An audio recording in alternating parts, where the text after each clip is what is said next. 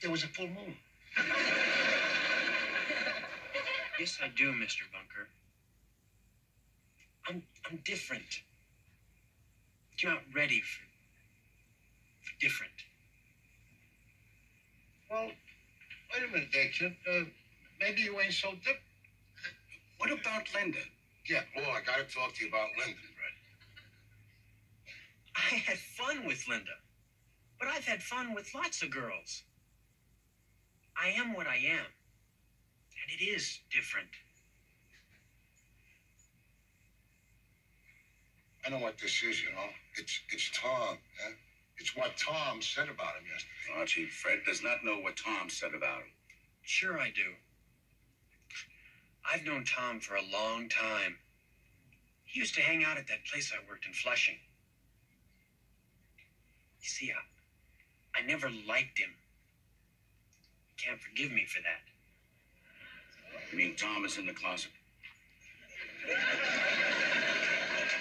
That's right. And a dirty old closet it is, too. I'll finish out the week, Mr. Klein. Now, Freddie, yesterday, Tom had the nerve to call you a fruit. Now, why didn't you tell us about him? Would you have believed me?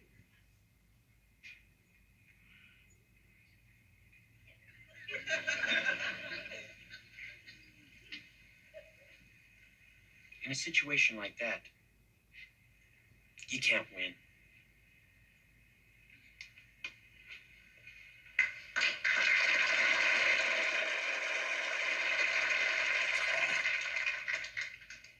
Alive, brother, I don't believe it.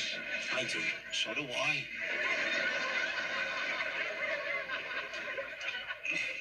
Maybe we ought to refuse his resignation. I think so.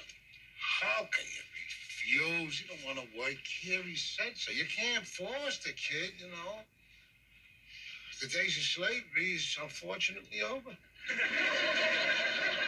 Archie, I wish you hadn't started this whole thing. Oh, gee, so do I. Well, still in all, it was a good idea. I just shouldn't have tried to push him and Linda together, you know. I should have just tried the other thing. But you wouldn't help me. Help? How? No. Hey, now, what did you ask me to do that I wouldn't do? You refused to go out and buy them dirty magazines.